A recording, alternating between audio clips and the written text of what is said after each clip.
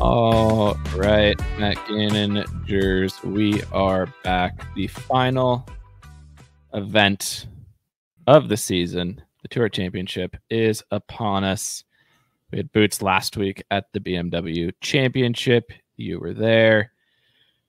An interesting event, I think, and we'll talk about that. And I'm not even sure what we'll talk about for the Tour Championship. I don't believe any of the without starting strokes markets are out. Have you seen any of those yet? I haven't seen any. No, I haven't yet. I mean, I'm sure we both have like ideas of guys that we'd want to bet, and we can generalize what odds they are. But yeah, it's definitely a weird week that we can make whatever we want to make out of it. But it is the finale of the PGA Tour, so we have to keep the content going and give our takes. But there's always takes about this event that people love it, people hate it. I don't really care too much. I'm happy we get golf, but there could be a better way to do it for sure.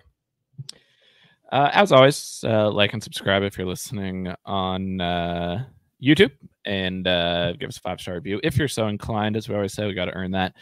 We got to prove ourselves to be ball knowers to get the 5-star reviews. So if you're listening on Spotify and Apple, we appreciate that. And of course, we'll have the event covered up on the site as we always do. And then with the fall swing and the fall season upon us, we'll have some updates on kind of what the content schedule and plan for the fall will be here soon enough. I don't believe there's any PGA Tour events next week, but we've got the DP, we've got Live, we've got golf. There's always something to. But I think did you hit a winner on the DP last week, Freddie Lax?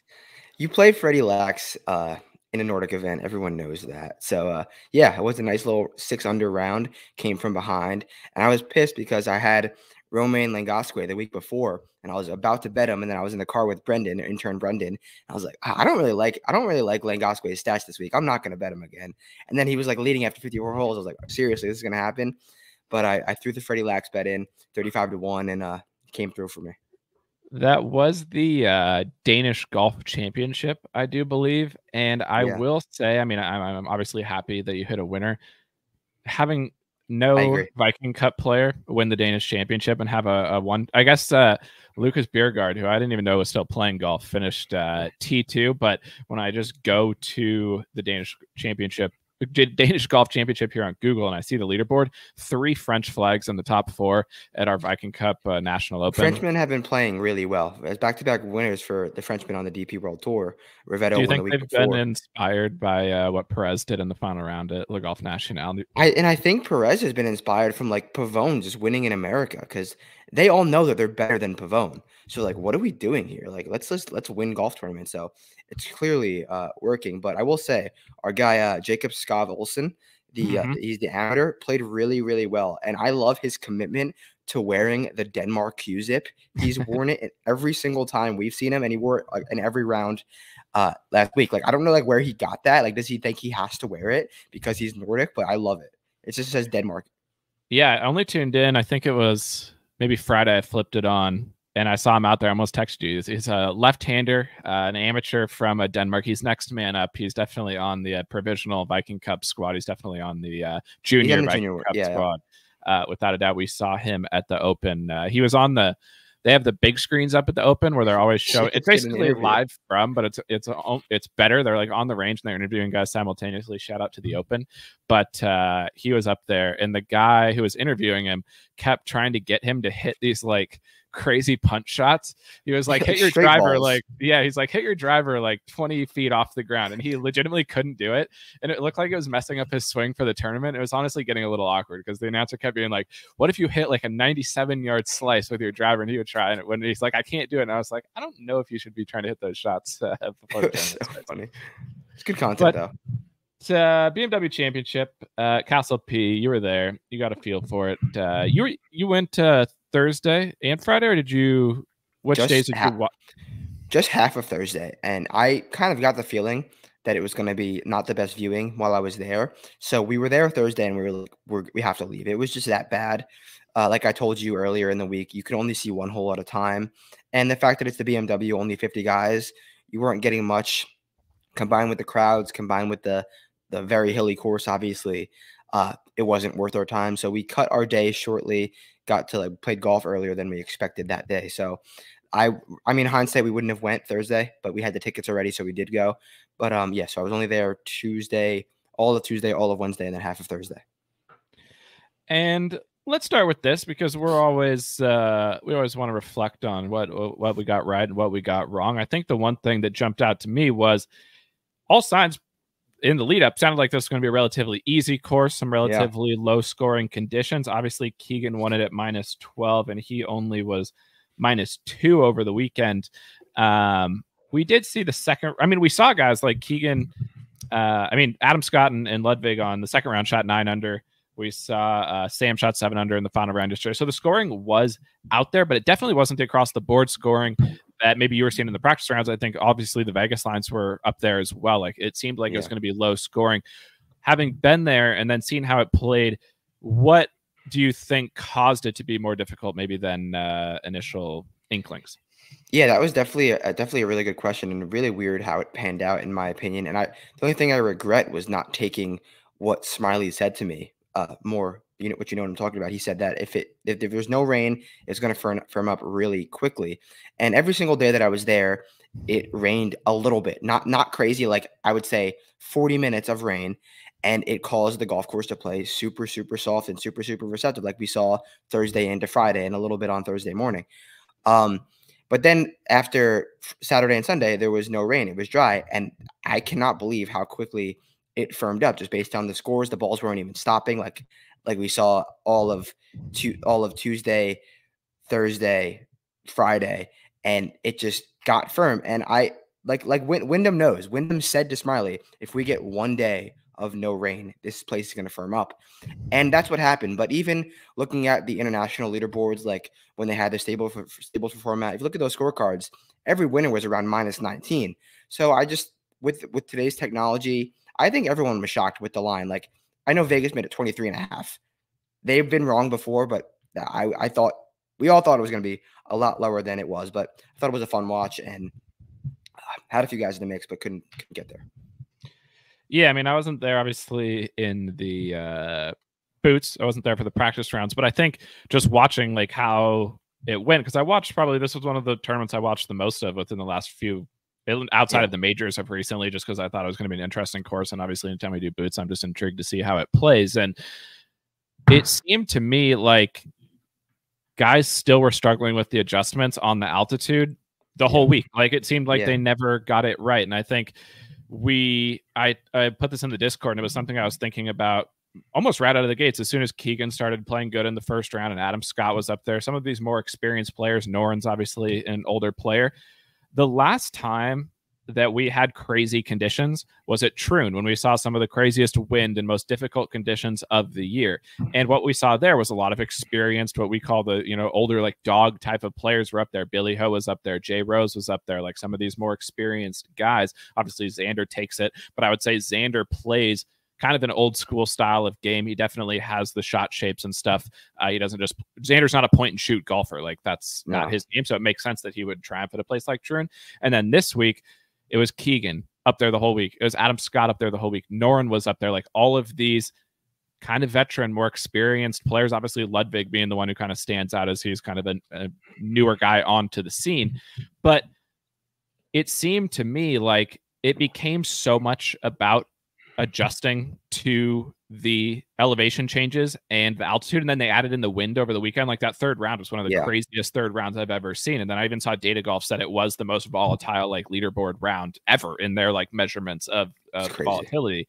And we see Keegan win, gaining almost a full stroke tee to green per round over everybody else in the field. Finau is up there. He ends up winning, losing strokes putting.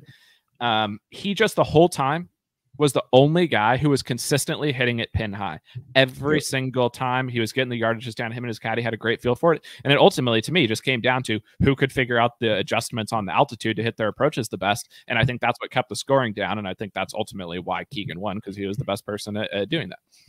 Yeah, and they did look confused. Even from the little I watched on TV after I came back home, like no one looked really comfortable over the ball into the shots. They took a lot of time over the ball. Xander looked baffled a lot too with like the yardage, the wedges. I mean, we said in the Discord too, I've never seen so many guys hit 120-yard sand wedges into the water. Like it was crazy. And I saw the only guy I really saw struggling in the practice rounds was Rory, who like could not get those wedges out at all. but it just goes to show how difficult those conditions were, and or the adjustments were. I don't think the conditions were overly difficult. I think the adjustments were the biggest thing. And Scottie talked about too. The adjustments were so hard to make all week. He talked about how he had a 9-iron on back-to-back holes going 40 yards different because one was downhill, one was uphill. And it was just the adjustments were too much for some guys. Crazy that Ludwig held so far because Skavron is not really that type of veteran, long-time caddy that we would think of to do it because we haven't seen great things from him. But yeah, Keegan got the job done. Scottie Vale and him had know what to do, and they held firm in the end. And for those listening who don't listen every week or who aren't in the ball nerds, we know Skavron is a veteran caddy. We have him down in our strokes gained caddy rankings. We're not high. We're not as high on him. Him and Adam Hayes are on our current, like we're lower on them overall than people are on them. We have some beef with both of them. We'll talk about Ludwig in a second because I have a take on Ludwig that I think you're really gonna enjoy. But there was one other thing I was gonna say. Oh. The driving accuracy, that to me was the most shocking thing. Like these fairways looked pretty wide. You were there. These were wide fairways. I was shocked how many people missed fairways. And no one practiced out of the rough, which is I was also shocked about. And this rough was penal. Like you got in the rough, nothing good was happening. Like it was probably bogey if you got in the rough. If you got lucky, you might be able to whack it up near the green, but it was probably going to be a bogey from the rough. And I think that was what jumped out to me the most is I thought that guys were going to shit ton of fairways and they didn't. Like the driving accuracy was 65% for the field, which is above tour average, but like it's still not super high. Like that's no, and it's only because the fairways were wide. Like if they were normal size, it would have been way lower. I was shocked as to how guys missed fairways because visually it was way wider than Valhalla. And like I said, no one was practicing out of the rough. I felt like they didn't think that it was going to firm up over the weekend and the fairways were going to hold much better than they were. Yeah, I saw an interesting quote before the tournament, actually, that may explain some of this as well from none other than Patrick Cantlay, who should be the king of doing math and things on the course. He prides himself on being such a stoic guy. He obviously hit some terrible shots into the water. Him and LaCava were a disgrace, in my opinion, as somebody who bet Cantlay hitting shots. But he had an interesting quote before the tournament saying that just because we're hitting shorter clubs, maybe a 3-wood off of the tee or a 7-iron instead of a 4-iron or a wedge instead of an 8-iron, the dispersion, like the misses, are still going to be the dispersion of that distance. So like I think maybe what was happening off the tee was, yeah, we saw a lot of guys hitting 3-wood, but those 3-woods were traveling further even than drivers. They're spending more time in the air. If there's more spin, it gives the chance for the ball to get offline. So I was shocked by how many missed fairways there were, but I think it has to be something with the elevation and the wind and then the elevation on the holes too. There was a lot of like up and down on the tee shots, because if you give those guys flat tee shots with those wide of fairways, I think we see a lot more fairways get hit, especially when they're only hitting 3-woods or irons off of the tee. But I swear every time I open the app, my guys were in the rough and I was like, this is not what my eyes are telling me should be happening at this course. So I think all of that just plays into a course that didn't play necessarily how at least it sounded like it would play. I think a lot of the keys ended up being pretty similar. The driving ended up not being that important. I mean, we look at the top 5 here, and 1, 2, 3, 4 of the guys lost strokes off the tee, and nobody gained besides Xander gained over 4. So like the off the tee was diminished. Ultimately, it just became very difficult, I think, to figure out who was going to be good on approach, because the approach became such a clusterfuck basically with all the changes. It was a big strokes gained caddy week, I think. Yeah, and shout out to Keegan and his caddy, and the putting aspect definitely was in play as well. Keegan loses strokes, but he had the generational tee to green week because of his altitude adjustments. But then guys like Burns, who is a guy I was high on coming into the week with the emphasis on the putter, he gained infinity. Ludwig putted really well for the most part. Adam Scott putted great in the first 2 rounds. He gained plus 7 or so in the first 2 rounds, and then lost almost 5 to 6 over the weekend. So if he had stayed even medium hot with the putter, he would have won. I definitely question his dog. I do. Yeah. Big time. That's fair. Keegan, though, we can't question Keegan's dog. Keegan now wins all the time. This is how many wins for? He's 7, I think. I think it's 7. 7 or 8. And 3 in the last year and a half, or brought back to October 2022, so closing in on 2 years, but was in the mix obviously at Farmers a couple of years ago, was in the mix at the Schwab this year, was in the mix at Sony. Probably should have won Sony, to be honest. But what's what's your current state of the union just on Keegan overall? Because we know he's going to be the Ryder Cup captain. I'm upset because I bet Keegan so many times this year, and I've literally, like, for the last, I think I bet him at Wyndham and 3M, and both times I wrote up, I think Keegan is going to do something special now that he's been announced Ryder Cup captain. I just purely vibes. I was like, Keegan is going to fuck one of these events soon because that's Keegan and that's how he rolls. He finally does it. What's your state of the union on it? Yeah. And how do you think of it now that he's won a reasonably big event about a year out from when he's going to be the captain for the Ryder Cup? See, I don't know if I gave this take or which I don't think I did because I'm happy that I didn't, but I was definitely on the record, at least in my head, that I thought Keegan was never going to win again. And like, I'll own it. I'll own it in saying that right now, that I never thought Keegan was going to win after he became the captain. But hindsight, from what I saw and the way the course played and the way the course I thought was going to play, hit the fairway, be really solid with your middle irons and wedges. That's Keegan Bradley, Travi comp. Like, let's do it. And I saw him flush. I wrote up, he center of the club face guide. I saw him flush like crazy. So yeah, like, I'm not shocked that Keegan won, but I didn't think like it was like really going to happen going into the week. 100-1 was a great number. Like, is that what he was? I didn't even look because I didn't want to know. It was 100-1. Yeah, at least that's what Golf Bet posted, but I don't know if I could trust their credibility. Yeah, the your quote on Keegan, or what we put up on the site about what you saw from Keegan, was absolute stripes, center of the club face god.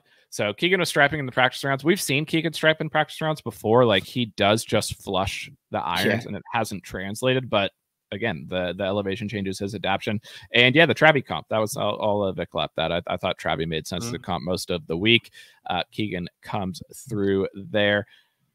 So shout out to Keegan. I think it'll be interesting to see if he keeps this up, because I don't see any reason now why he can't. Like, maybe next year he's got more of the Ryder Cup stuff to focus on, but if he wants to play on the team, which it seems like he does, he's clearly his game's capable when he's in form of winning pretty much any event. You know, this is twice now that he's won signature events at relatively elevated odds. So something to monitor as we get into next year, and also as we come into President's Cup season. Maybe we'll talk a little bit of President's Cup, but I want to talk about Ludwig because I have a take. Ludwig, to me, is a better version of Ryan Fox. He's a better version of Ryan Fox, and this is why, Jers. What do we say about Ryan Fox? Wow, this guy just stripes the golf ball. This is unbelievable. Look how fast this guy plays. Like, he's a streaky putter. There's a lot of streakiness in his game. Ludwig is like that too. And when I was watching Ludwig over the weekend, I was like, this dude needs to slow the fuck down with his play. He is playing too fast. And every time I watch Ryan Fox, who's a guy who's in the mix all of the time, obviously, and he does win sometimes. Like, and again, this isn't a take. Ludwig will probably have a better career as a better overall player than Ryan Fox. But I'm talking about DP Ryan Fox, where he's like in the mix every event. He's one of the best players on the DP. Every time you watch him, it's like, why are you playing so fast? Slow down. And I've given these takes about Ryan Fox before. Ludwig's stepping up there with all of this elevation, all this wind, all of this stuff, and he's not standing over the ball for any amount of time. He's just stepping up in there and whacking it. And I think the best example was 11 on Saturday when he hit it into the water. No one was hitting it into the water on that hole. No. They really weren't even coming. He missed by a lot. Yeah, he's playing too fast. And we've seen these numbers of his performance in final rounds, and he played okay yesterday. I didn't watch a ton of yesterday. He shot under par, which he hadn't done in the final round recently. But I genuinely think his problem is he's playing too fast. Like, I'm cool with you playing fast. I want guys to play fast out there. But there's a reason that the best players in the world in the final rounds play slow. There's a reason why they do it. And I think that's something he needs to learn and adapt. So right now, Ludwig is Ryan Fox for me. Yeah, maybe like he gets in those grooves, which he's just like going. But when you're in the middle of a Sunday trying to win a golf tournament, think about the shot, think about what you need to do. And the biggest moment of one of the biggest moments of his golf career yesterday, his second shot into 14, the par 5. And what does he do? Puts it in the water. Did he pull it left? I didn't see it. Yeah. Oh, left and short. It was chunked. It was just like at 11 at Augusta. Yeah. Yes, exactly like that. But it was a way worse shot. It didn't even come close to the to carrying. It was a 6-iron. He hit the drive 411 yards, and then he had 220 into the hole. Hit a 6-iron, and it was nowhere. Because I was getting off the golf course, and I was tracking my phone. I'm like, all right, Ludwig's gonna make. He's eagled the last 2 days. I'm like, all right, we're lit. At least a birdie.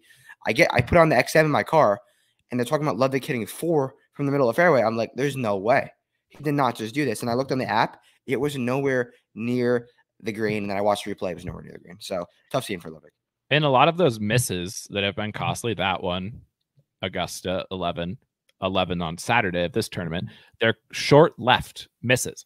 And in my opinion, when you don't, like, I'm not a great golfer, I'm an okay golfer, but when my misses happen, or like I play too fast, or I rush my swing, it's that pull for me. I'm a lefty, so it's a pull to the right. But he gets up there, he spends no time over the ball, he just swings so fast and it gets going left and it misses.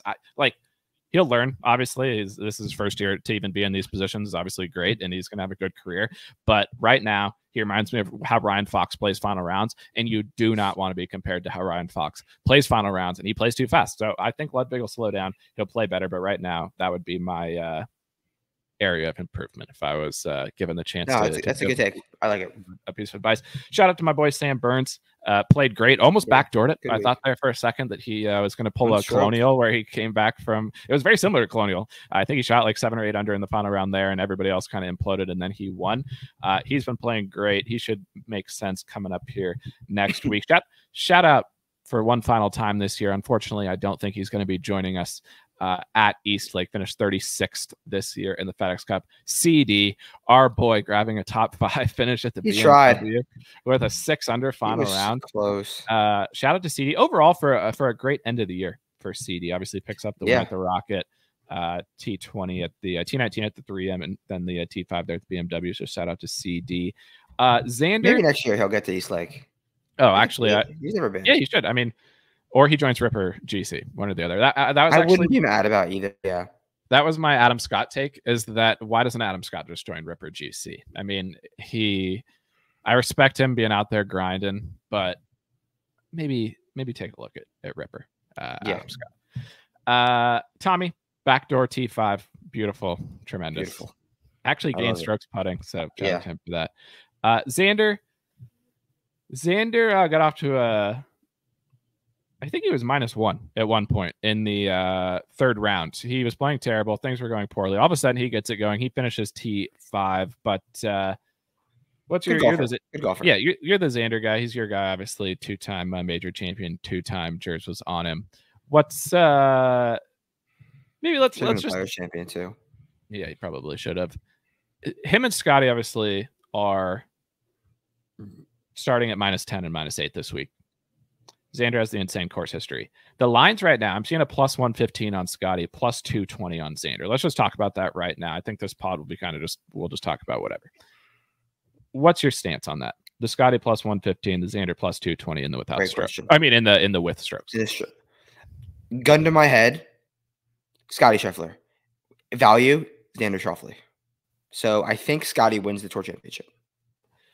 But like, you don't, if you think that, you don't think the fact that he's plus money with a 2-shot head start is value. I'm genuinely surprised. I thought he was going to be like -250 because he's won every tournament, and the fact that he's +115 and gets to start with a 2-shot advantage over everybody in the field, and he's rinsed, or he's like just destroyed the fields most of the time this year. I know he hasn't been great at Eastlake, and I know it's not necessarily a Scottie course; it's more of a driver putter course, and that's why it's favored guys like Xander. He's gonna win. But 2-shot head start and he's plus money. But I'm saying like the fact that Xander is like a full double his price. I think that it might be a little bit of value, but no, I agree. I think that's a fine bet, and I think that's I think he's going to win this week. So, and with the renovations, I think are going to suit Scottie better. And Xander actually talked about the renovations, that he praised that it's not too much because he loves this place, and like joking that just leave it the way it is. I think I'm all right with it. But these greens haven't been touched since they've been renovated, so I'm expecting them to be fairly rock hard and firm and fast Bermuda. Give me Scottie. Let's talk about Scottie for a second and what he did last week, because we saw did you see on Friday Scottie had a little bit of a moment, meltdown? Yeah, a little bit of a meltdown. Yeah, it's didn't even acknowledge Smiley and Sam Burns at happy hour. Yeah, and if you didn't see it, so Scottie hits it in the water. He tries to gun it up near the green out of the rough, not even close on 10. And then his shot from the drop zone doesn't react the way he wants it to. He thought there was like an upslope and there wasn't. And he was freaking out, like legitimately freaking out. And Did not play well the rest of the round. He gets a 16, which is the Smiley happy hour hole, and it's Sam Burns, who's his best friend, and Smiley sitting there. They have no choice. The players have no choice but to walk within like 5 feet of them to get to the green. Scottie like doesn't even look at them. And Ted like turns to them and is like, don't talk to him. Like this is like Scottie losing his mind, which I think is great to some degree because Scottie's having like one of the greatest seasons ever, and he's still losing his mind on the golf course. Like, how are we as mere mortals supposed to play this game if that's how Scottie Scheffler is reacting? I think he was getting a little bit worried that like Xander was gonna, because I think there was a world in which Xander could have gotten to number one. I think if he had won, yeah. So and I really think this is the one thing he hasn't done yet is win the tour championship. So I think he really, really wants it, and he's pissed that like, damn, am I gonna lose this season to Xander Schauffele right now? So he wants it. He talked about in his interview yesterday that he's getting to East Lake last night and playing this morning, playing all week. But I thought that was funny too. Like, it's freaking insane. Like, if anyone's gonna crack Scottie Scheffler or just give him a nod, even on like a good day, because Scottie probably would just keep his head down on a good day, it's gonna be Sam Burns. And Sam and Scottie were like just nothing. Well, and I thought too, it's like we've all had those experiences, whether it's golf or something else, when you're with your best friend and they're just like fuming mad about something, but you can still like drop a joke and they'll like laugh for a second and I thought that's what was going to happen, but Sam was legitimately almost afraid and like didn't say anything. So that speaks volume about like how upset Scottie was. But State of the Union here on Scottie playing new golf courses, because this has been a take for a while. It was my take at Le Golf Nash Sheehan Allen, why I thought he wasn't going to win because he had never played there before. And so far, we look at Pinehurst. He finished T41. He finishes T33. There's only 50 players in the field. Scottie effectively, like, it's almost like a missed cut from Scottie with like where he finished with how many players are in the field. Loses approach for the first time since, holy shit, this is insane. Loses strokes on approach. This is BK's take too. BK loves his take. He's never played This is data golf, so these are adjusted strokes gained approach. But last time, there's red in the strokes gained approach column for Scottie, August 14th, 2022, at the FedEx St. Jude Championship. 2 years, almost over 2 years since Scottie last loses strokes on approach. Is Scottie like a savant where he needs to, once he learns like the information, he's like an AI, like a robot, where once he gets trained up on the AI, he's good and he's unbeatable. But when he doesn't have like the training data, he doesn't have the information yet to train the models, to train the AI, he can't win. So seems like it may be the case with Scottie. Yeah, I mean, like, if it is the case, so like that's awesome, because no one like they barely play new courses. So shout out Scottie. If you see the course once, you're just gonna win. And I mean, he's seen East Lake multiple times, but I think these renovations are going to help him. So I guarantee he's not going to lose on approach this week. So I think he's going to bounce back in a good way. Yeah, we'll talk about the renovations in just a second. But yeah, I think that's officially my Scottie stance, is that he may be some sort of artificial intelligence, but he needs the training data. He can't you can't expect him to know how to work without being able to run the compute, get some training runs in on the data. Quickly, Hideki probably was going to win the tour. He was probably going to win the BMW. He came out guns blazing, was making every putt again. He was making putts from like 100 feet. We were wondering if Hideki was using a cheating putter. And then we wake up and Hideki's not playing golf anymore. He is out of the tournament. Do we have any intel on I assume he's playing this week. I don't know why he wouldn't. Yeah, I mean, that was weird. Luckily, he held on to the third spot. I feel like it would have been really bad if he dropped down, but the way it all panned out, he held on to that third spot. He looked great in round one, and then I got on my plane, landed, and I saw Hideki withdraw, and I was like, what the hell? Just so Hideki. Like, when it makes sense, he withdraws, he comes out of nowhere and wins. So I assume he would be fine if he's there. I feel like we'll hear from an interview or hear from a report like what the scene is and why he really withdrew. But he didn't look great on during the week. Like, he had Shota videoing him on swings, and he was pulling a few drives. So I don't know. But then he looked great on Thursday. So Hideki is just a case. He's just a case that's just so odd. We'll talk about the changes to East Lake here in just 1 second, because I forgot to say something when we were talking about the site, when we were doing the like and subscribe stuff. We need to give a shout out to Extended Wrists. I was going to say that too. Again, Another winner this time at the Women's Open. Lydia gets the win. I think that's 3 wins in the last 5 weeks for our boy. And they're all like 10x cards. Yeah, 10x cards. These are like 30-1 winners. He just put his card up for, they're playing TPC Boston apparently this week. Fast. He's already got his card up. I'm back of the napkin math here on the X. This is like an 8, 9, 10x card once again. If you like golf, if you like the LPGA, I really think this is the best LPGA content in the game. Who else is hitting winners as much as our boy Extended Wrist? Yeah, shout out Extended Wrist. I saw that the sweat was going on, and I didn't really see his card until late in the round. And I was like, there's no way he has Lydia. He has Lydia. And then it went down. I didn't watch too much of the Women's Open. I was sweating Freddie Lax, and then we got into the Ludwig sweat. So, but I'm sure it was fun watching St. Andrews. I heard the win was insane. Did you watch any? I tried to watch a little bit. I didn't realize I was mainly, I think, on Peacock the first few days. Like I couldn't find it, which is a bad sign because like we're used to trying to find golf tournaments on TV. So again, shout out to NBC in a negative way. Like you guys are a disgrace. Yeah. You're doing it again. It's completely unacceptable. It's bad in every single way. But anyways, shout out to Extended Wrist. Great job from him. He's the man. There's no ifs, ands, or buts about it. All right, Eastlake, Andrew Green. We've seen Eastlake a million times. Andrew Green, same guy who redid Oak Hill for the PGA Championship last year.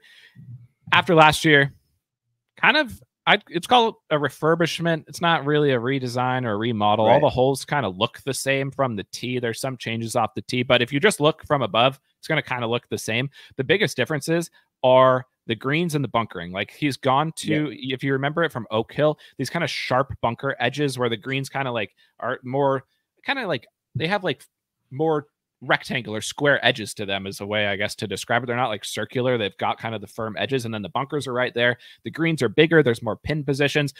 I was looking at the photos. It looks pretty sweet. Like it looks I agree. Awesome. And historically, this has been a driver putter course. Like, and again, I'm talking about this in the without strokes market, just taking the strokes gained for the week because that's going to be the best way to figure out who. Yeah, well, I feel like we'll talk about that as a whole these next 20 minutes. Yeah, and it's been driver putter. All the guys have gained a ton off the tee and a ton putting. We've seen guys win the without strokes. 2 of the last 5 lost strokes on approach. Like it has not been an approach play course. The greens get really firm. The fairways get tough to hit. And if you're driving it long and straight, like it's just a huge advantage. And then you just hit the green, hit to 15, 25 feet, make a ton of putts. That's why Xander's had so much success here. Xander's a great putter. Xander's usually a pretty good driver. He just makes everything on these greens and plays well. Same with Rory. I think overall, like historically, you look at these refurbishments, you look at how courses play after they get changed around. They tend to play pretty close to the same stat lines, even if they do look a little bit different to how you get there. I do think that one of the changes was that the fairways had become much firmer. Apparently, they like changed the grass in the fairway, so it may became a little bit harder to bomb it down the middle because you get the ball running into the rough, and it may allow the shorter hitters who historically haven't necessarily had a ton of success here to get some run to get into the mix. But overall, I'm leaning towards it playing relatively similar just because I still don't think you're gonna be able to hit it that close to the pins. If anything, they're going to put the pins in tougher spots on these bigger greens and tuck them. I think you're still going to have to hit the ball to 15, 25 feet and make a ton of putts. How are you thinking about it? But at least for me, I'm kind of thinking it plays relatively similar, but it's going to look a lot cooler in the process of getting to that kind of final step. Yeah, I think there's a path for both bombers and shorter hitters off the tee. So I'm going to de-emphasize off the tee again and really look into around the green play and approach. And I want guys who are hitting high balls into greens because the greens I think are going to play so firm like any new course would. And I heard a lot of the around the greens are shaved now. So like there's going to be less rough chips, more like grainy chips, which is always a difficult task. And especially if the greens are firm, there's going to be a lot more chips than we normally see at Eastlake. So I think around the green play is going to be important this week. I'm expecting a lower winning score in the without strokes market than we see normally, or lower as in harder. So it's because it was minus 19 last year. So yeah, I think it's going to be closer to 15. Yeah, I think it depends too on the weather. It looks like it's going to be fine the first couple days. If it rains, obviously that will impact it. But overall, like I think when you talk about approach, it's approaching like a GIR percentage type of approach. Yeah. You can't really hit it close at this. That's been one of the like at this course.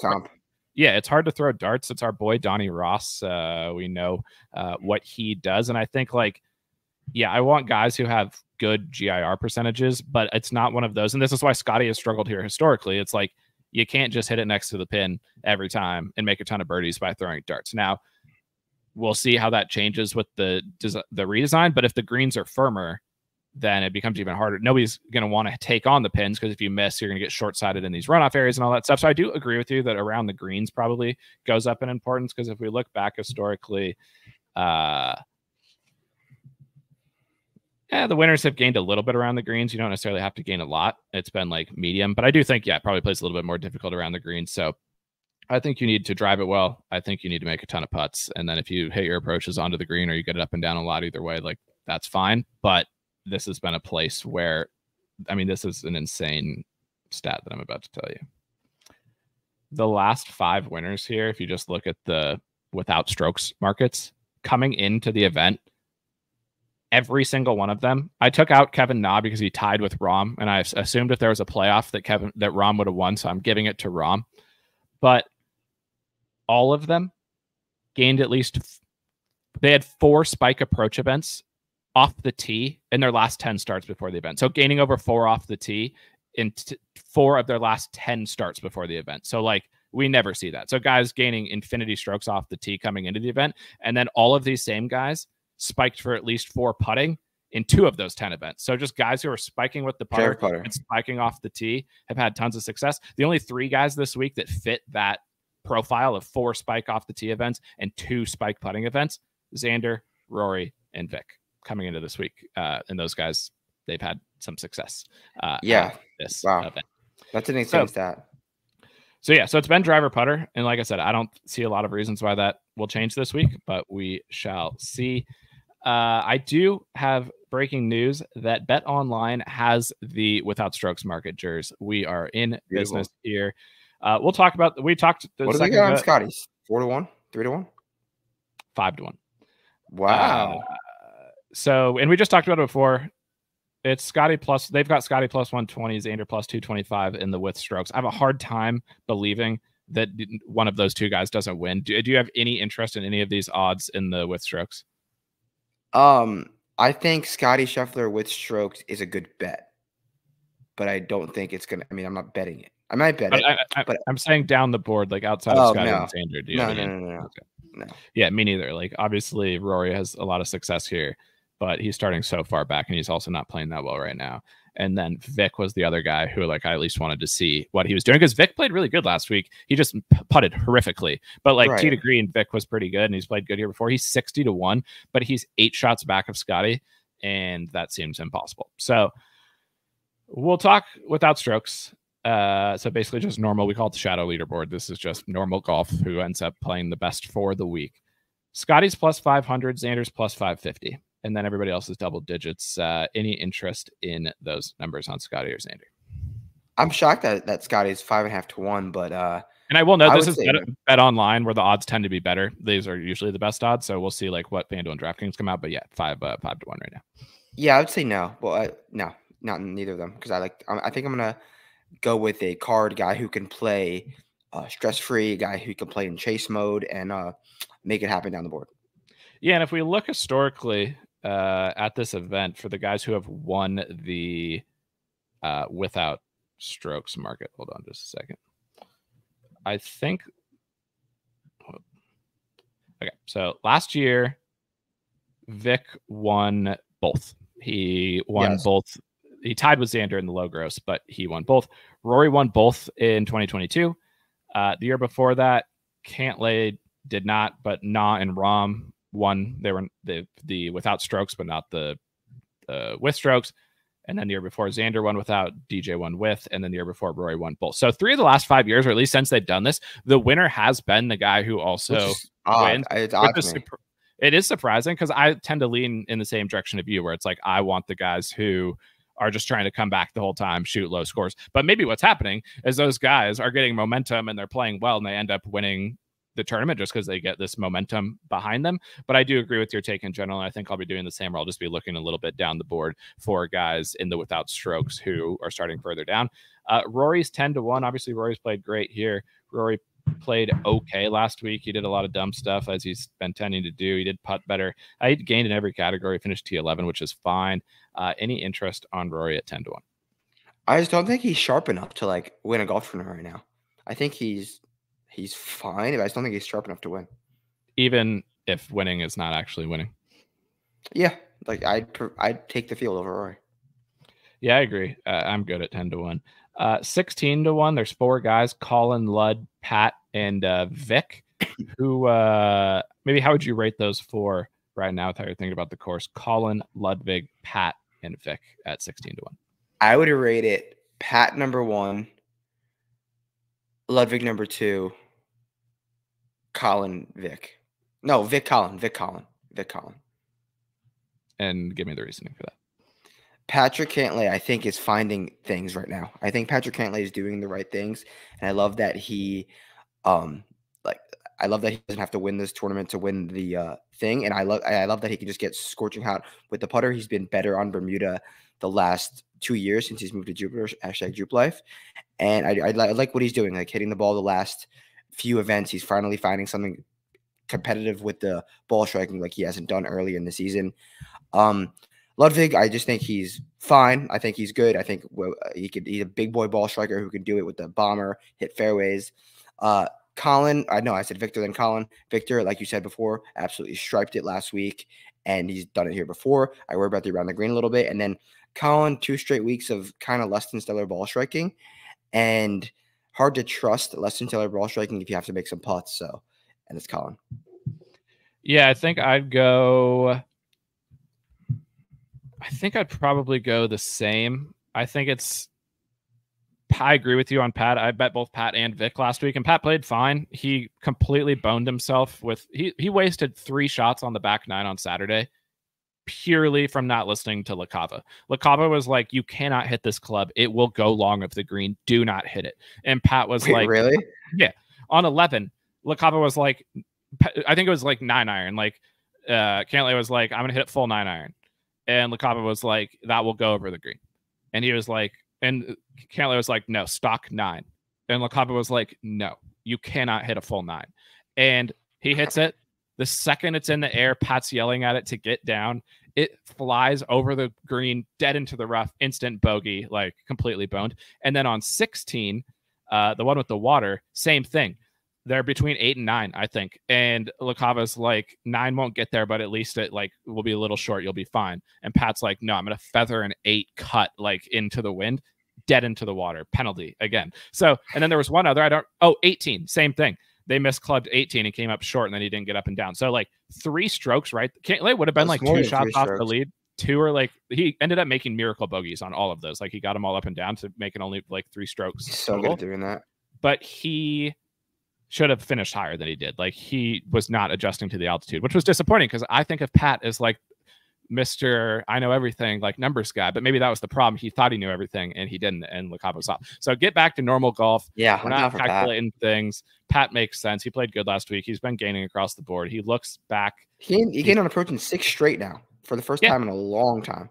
He's looking good. He's playing good. He also said he's not going to play any golf in the fall, and he's committing all of his effort to try to make as much money in this point of the year as he can. So Pat will be focused.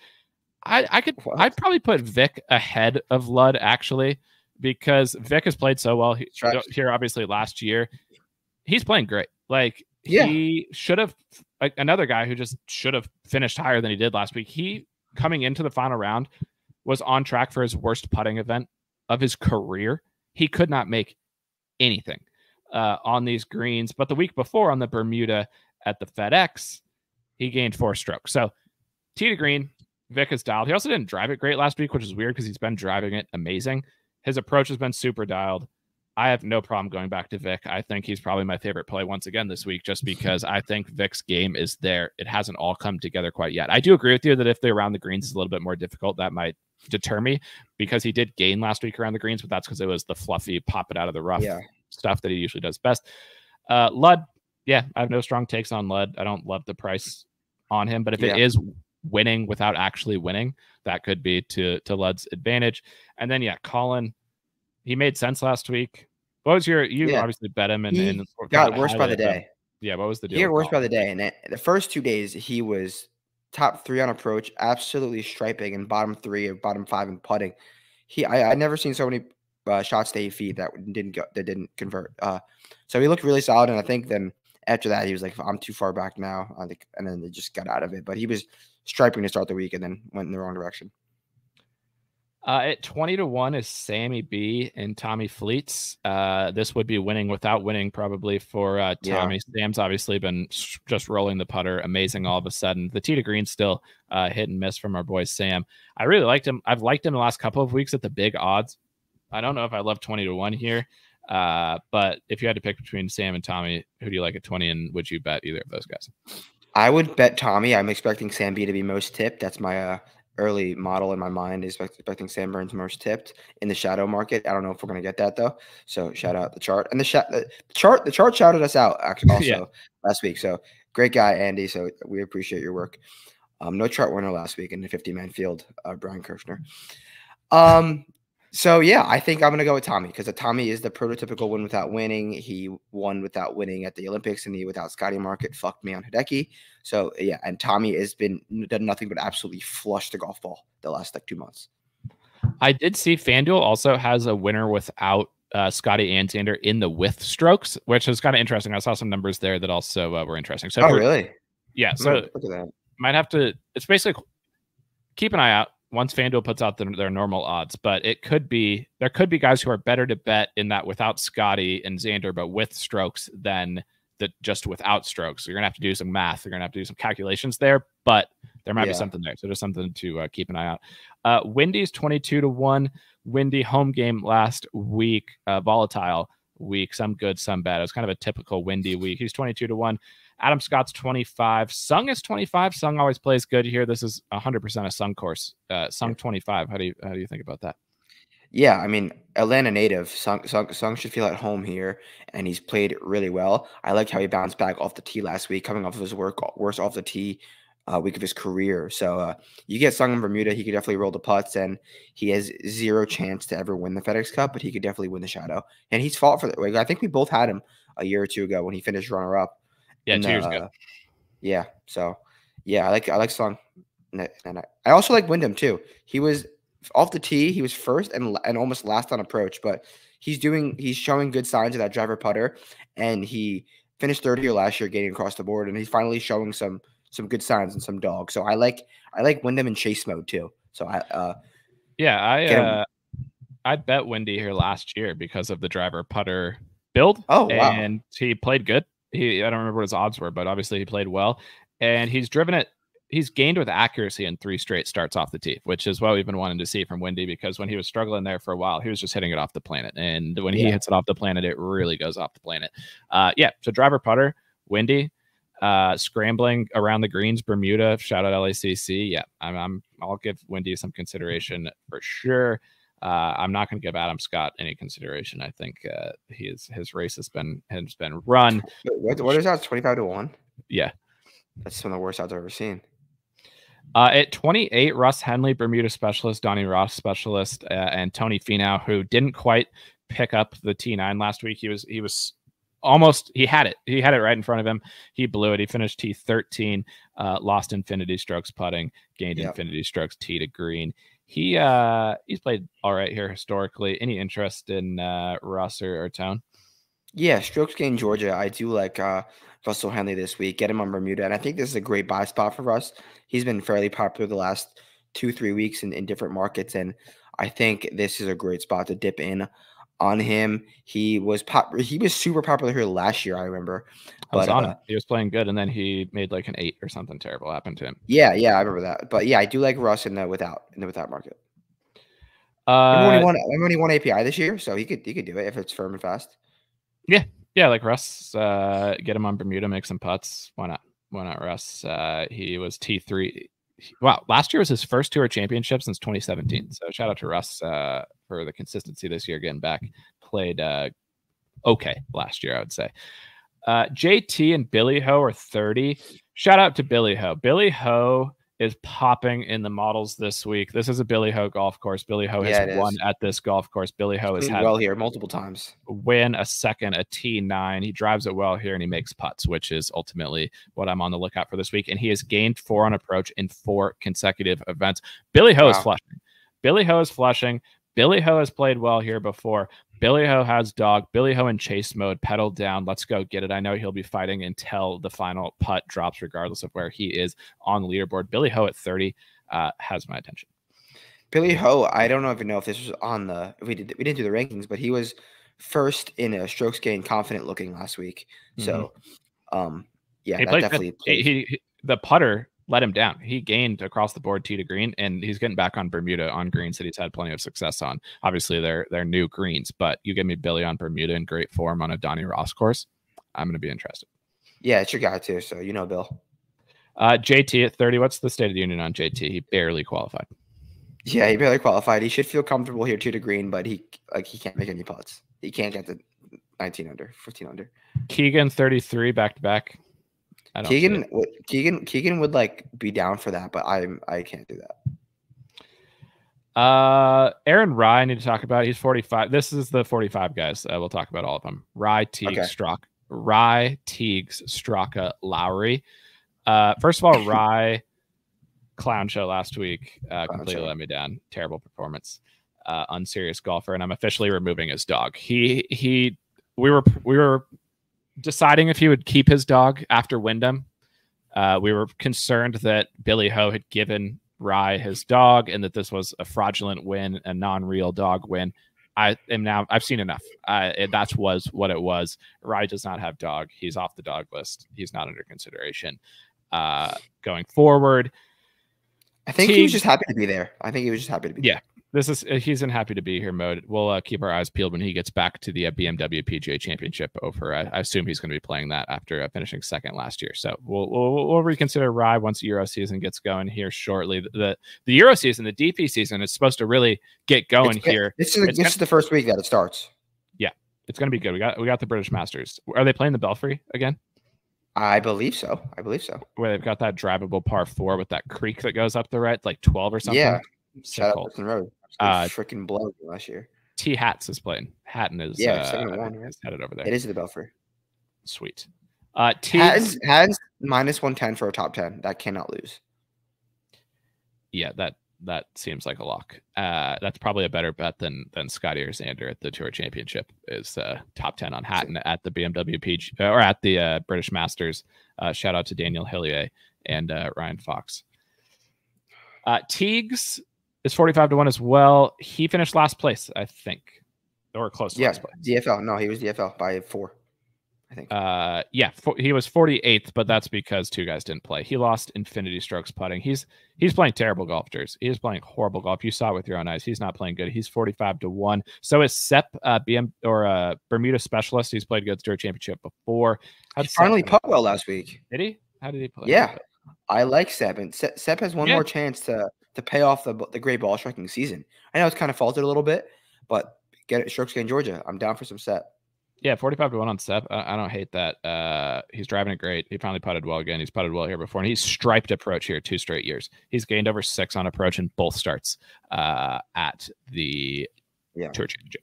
So I don't think Theegs cares. I think he's happy to be here. He knew his spot was safe last week, so he's like whatever. And he played it here last year or 2 years ago, and it was horrible. So Theegs, I don't think really cares at all. I truthfully did not believe what I saw with my eyes on Tuesday and Wednesday. It was think of Rory prep with you or I actually doing the golf. That's what it was. Not good. Not good. And then the other guy is Shane Lowry, who's making his debut at East Lake, which is absolutely insane information for a major champion for guys who had a lot of success. He plays good on the Bermuda. Usually he should be. And then from fast Bermuda. So at 45-1, Rye, Theegs, Straka, Lowry. Sounds like we'd maybe give a look to Straka and Lowry, but probably. Yeah, this is a good, a nice little range. I do like those 2 guys. Akshay is 65. I'll hype Akshay every week. I don't care how he plays. He was playing fine last week for a while, and then the approach play completely ejected. He either gains a lot on approach or gains nothing on approach. It's hit and miss for him, but he's kind of driver putter most of the time. The only things consistent from him are driver putter. He's going to hit the fairways. If it's firmer and faster, I think that plays to Akshay's strength. He's 65 to 1. There's only 30 guys in the field. He's 65 to 1 most of the time. So I don't hate that. Then it's Bez 65, Ben on 7. How's Ben on in the tournament? Strong start to the season. Strong start to the season. Wow. That's probably the most surprising name on the list. Is Ben on. But shout out to him for getting here. Driver putter, maybe. Bez, Ben on, Pendy. Shout out to Pendy. Played good again last week. Hoagie did lead the field in approach, I think, which was another Vic clap from the boots. Was that Hoagie was going to stripe on approach. I believe that he led the field. Let me check here. Yeah, he did. He gained 8.4 on approach. So shout out to Hoagie getting the shorter irons in his hands and flushing. CK, shout out to CK for getting across the finish line there with a strong final round. His first top 10 since the RBC Heritage to sneak into the Tour Championship for the first time in a long time for Georgia native and Bermuda specialist Chris Kirk. He's 70 to 1. Bobby Mack is 70 to 1. And then Pabs is 150 to 1. I've got a Pabs take in a second. But before Pabs, I know he's not your guy. But any of these other guys down the board catching your eye. Yeah, Chris Kirk, like you get him on Bermuda, he's gained an approach in 4 straight. He can make birdies in bunches. Definitely down for some CK. 71. And here's my Pavone random Euro of the week take. There's only one choice this week for random Euro of the week because there's only one guy in the triple digits, and there's only one, and it happens to be a Frenchman. And we talked about at the beginning of this pod how well the Frenchmen have been playing. What do we say about Pats? When the holes are straight and it's just hit it straight and then make a lot of putts, like at Pine, Pabs. So I don't shit. You're right. So I don't think he has any real chance. He's not been playing good at all, but he was not playing good at all before he showed up at Pine and finished 5th. So Pabs, final tournament of the year. Maybe he's been kind of in happy to be here mode. He knew he was going to qualify for the Tour Championship no matter how he finished. The French, there's some positive vibes happening. Allez. So yeah. Pabs. Yeah, he sees all the boys. I mean, Vic won the Olympics. Rivetto last week. Freddie Lax the week before or last week. And yeah, Pabs got to figure it out because he's became the patron French golfer of the world. So figure it out. You're at the Tour Championship. So overall, I think we're both going to be targeting the without strokes, the shadow leaderboard market. I'm sure in the Discord we'll be keeping tabs on the standings there because sometimes it's tough to know what's going on. They don't usually update it on the broadcast too often, but I think we're both leaning towards there's some interesting guys in that kind of 16 to 1 range, the Pats of the world, the Vicks, the Ludwigs, and then down the board, maybe in the 40s. I think that kind of, and then Wyndham, but overall, probably pass up the top of the board for both of us and look kind of in the down the board, build a normal card, I think would be what it sounds like. Let's build a card. Agree. DP, Betfred British Masters, you're trying to make it back to back. The Belfry, we've seen all sorts of crazy stuff happen at the Belfry historically. Is Thor Olesen playing? I believe so. I think he is. I'm not sure. Because if Thor Olesen's playing, he is. I think I saw his name on there on the top. Yeah, 28 to 1 on Thor. What happened to the Hoges? What happened to Rasmus and Nikolai last week? Rasmus was first round leader. He was 6 under, and then they both ejected because there was a delay. That's what I thought. Was going to kill Freddie Lax. Freddie Lax on Friday went out and was like 5 under through 11 or 15, and then he went back out the next morning and went like bogey. So I was like, damn, the delay really killed him, like Adam Scott at Oak Hill. But then the delay killed Rasmus, I guess, too, and they both didn't do anything crazy. It looks like I'm just scrolling through the odds board here on the DP. It looks like just the normal DP field plus Tyrrell Hatton is what we got. Sammy Bairstow, 50 to 1. Sharms, 75 to 1. Jorge Camps, 70 to 1. Is Rio playing? I saw Rio play. Sharms was live fave at one point last week, and I had him at 90 to 1. He was live fave on Saturday, but then he faded hard. He made 3. I think he made 3 eagles in a round. He makes so many eagles. He's the Eagle King. So shout out to Sharms. But yeah, that's the week. We got Tour Championship. We've got the Betfred British Masters. We've got the LPGA playing at TPC Boston. And once again, shout out to Extended Wrists for all of his great calls there. And Jers, also, most importantly, probably more important than anything we've talked about, is we've got the U.S. Open. Tennis starts this week. Oh, Discord will be there. Yeah, I will be there tomorrow. I love the U.S. Open. It's my favorite sporting event to go to. It is adult Disneyland, is how I describe it. It's extraordinarily expensive. You will lose all of your money when you're there, but you will not regret doing any of it. Because you're a Disney guy, right? You've said that before. Like when you go to Disney, you know it's going to be expensive, but you don't regret it because you know it was worth it. Yes, I will be in Disney October 2nd. So if you're there, say what's up. There you have it. All right, we've also UW football kicks off this week. We're starting with a game against Weber State. You're getting into college football this year. Yeah. Right? I mean, I'm always into college football. You're like deeper though.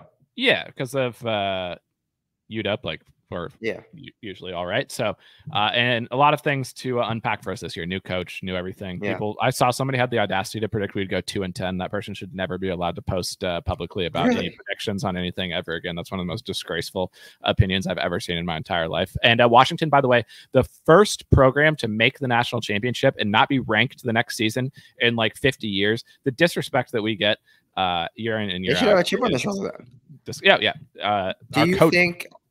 Are you rooting for DeBoer to have success at Alabama or no? It's been enough time now between when it first happened. I hoped that they would lose every game forever. Yeah. And I'm definitely not rooting for him to like have success and win like 10 national championships and basically be Saban 2.0. I definitely don't want that. But I also don't want where he's getting shit on like all the time and people are like, this guy's a bad coach because they go like 10-2, or something like that. And it's like, this guy isn't Saban and people get pissed at him because he is a good coach. He's an amazing coach. And he took Washington. And like, no matter what, if Washington never made the championship game ever again the rest of my life, which is definitely possible, I will forever remember last season as like the greatest thing that ever happened in my life. And he was the driving force for it. So I can't like hate him that much because that like those memories will be forever. So I'm kind of neutral. Like if at first was like, I hope he loses every game. I definitely don't want him to win every game. I don't want him to do amazing, but I don't want him to be like nationally shit on as like a bad coach because he's not. Yeah, no, that's fair. I wanted to know your take because who's your I know you're always got eyes on the football. Who is your kind of any sleepers, any teams this year that you've got your eyes on that maybe don't jump off the page? Sleepers, yeah. I think a sleeper could be Clemson, actually. 65-1 now, and I think they've just been a forgotten team. They're the only team besides the service academies to have 0 incoming transfers. Sorry, incoming transfers because Coach Sweeney doesn't believe in the transfer portal, but that's probably a bad thing. But they still have they're gonna have one of the best defenses in the country, and Cade Klubnik, kind of like how DJU was once a highly touted guy. Cade Klubnik was once a highly touted guy who never really panned out, but this is his 3rd season being quarterback, so he can't get much worse. There's the 12-team playoff. They could definitely make the playoff, win the ACC easily. Yeah, I was gonna say the ACC still gets an automatic team in, right? Yeah, every single conference, all the Power 5 get an automatic conference. Okay, so they'll be in. I mean, there won't be like a shoe in, but we just saw Florida State lose to Georgia Tech. Like I would assume Clemson is the favorite. Now Clemson's live fave, yeah. So they'll win if they win the ACC. They're a top 4 seed. They're 65-1 at Rivers. So, all right. I don't hate that because I'm always on board of in college football. You roll with the programs that have histories of success, and like Clemson speaks for itself of what they've done. Dabo obviously taking a novel approach to the modern transfer portal game, but we'll see how it works out for him. And I do like that as an underdog. There was one other thing that I was going to say. Let me see if I can remember it. Is it a long shot college football team? No, I remember it now. Jersey. Washington has obviously been a part of the realignment in college sports. We know college sports has been crazy. I will say I'm happy that Washington is in the Big Ten. Like, I'm not one of those people who's like, oh my God, like I can't believe the Pac-12 is dead. Like all that ever happened from being in the Pac-12 was people shit on the Pac-12. So I'm glad that we're free of that. Like overall, I'm a fan of the changes to college sports. For the better. Yep. However, I received a notification on my phone last week or maybe over the weekend. And it said that UConn is leaving the Big East or considering leaving the Big East to go to the Big 12 and it was one of the most disgusting things I've ever seen. Because we're college basketball guys more than anything. Like college basketball is our bread and butter. It ruins college. Like I know the Big 12 will be awesome in college basketball. It already is, and you add UConn there. But like, what is UConn doing? They've left the Big East before and kind of had some down seasons. They come back to the Big East, and now they're 2-time basketball national champions. I know football drives everything. UConn's never going to be good at football, ever. There's nothing that UConn can do to be good at football. I was sickened, Jers, when I got that information. Yeah, they said the AD said that he wanted it to be for football. They're going to put a ton of money into football, but it would take them a long time to. I don't know. We'll see. Depending how much money they put into it. I think the problem is too, like, part of college football is the recruiting and the areas that you can recruit. Like, UConn's not in a hotbed of recruiting, even if they wanted to be good at football. I just don't see it. So, like, I was sickened when I saw, and I know college football outweighs college basketball, but it was just disappointing as a college basketball guy to see the beautiful Big East, the great success that UConn is having. It really, really was a stab in the chest when I saw that. The Big 12 would become like the third NBA conference if that was the They're case. adding they'd add Gonzaga too, apparently. Oh my god. The Big 12 is insane in college basketball. So yeah, college basketball is around the corner. We'll probably be doing stuff for college basketball come November. I'm excited for that when it comes. But Jers, great season, great job with Boots, great job with everything. As I tweeted this out, but I said great job for Boots, but you're a great dude nonetheless, and it's been awesome doing this. I hope that we can play some golf before you head back down to Florida. And even if you head back down to Florida, I'll come down to Florida to play some golf there. It's been a great year. Appreciate all the subscribers, everybody who listens to the pod. You all are the best. And let's have a week. Yeah, appreciate you and appreciate all the subscribers. Thank you for the year. Let's do it again next year. Peace out.